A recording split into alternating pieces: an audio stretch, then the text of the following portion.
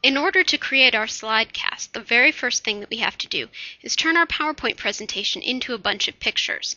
There's an easy way to do this, and in order to do it, we do need to go to Connect to School, which loads just as slowly for me as it does for you.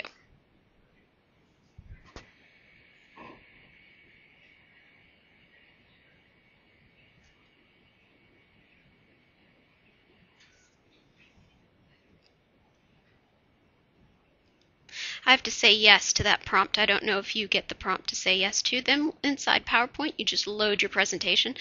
I know my presentation has absolutely nothing to do with yours, and oh my goodness, do I have a lot of slides. Look at all those slides. Ooh, so many slides. Actually, I have 99 slides, even though the last slide's kind of blank.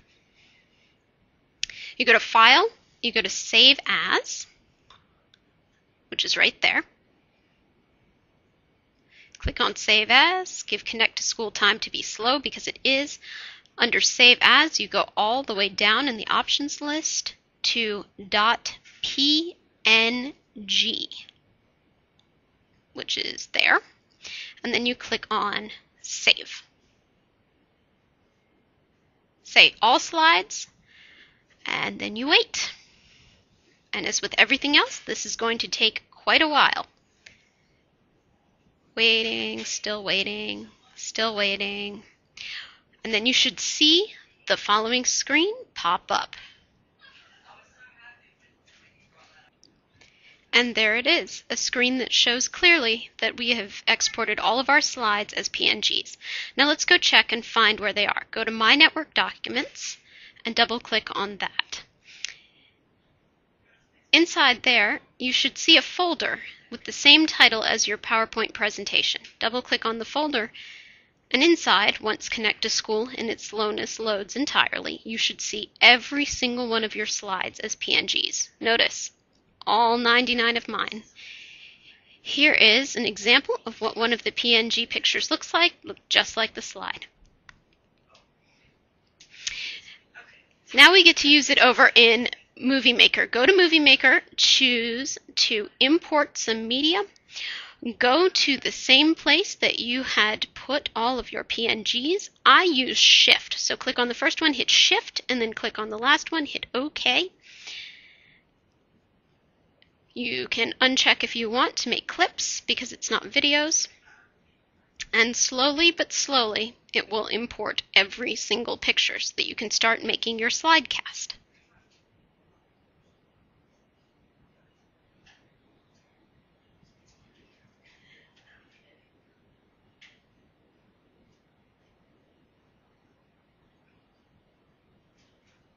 And there they all are.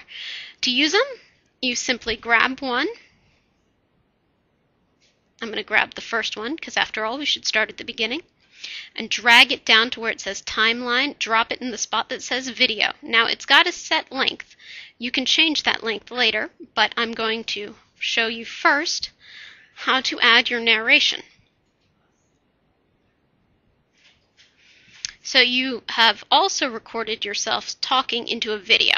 And here's an example of a video. You drag the video down, not like I showed you, not to audio, but all the way down. So see, that puts the video up there. We don't want to see you talking. Just all the way down to where it says audio/music.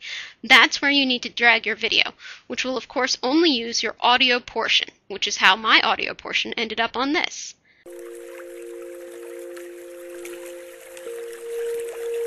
And as you can see, I have started playing the music. The next thing you're going to want to do is run up to your collections, go back to any collections that you think have your images in it. For me, it was the big collections giant folder altogether.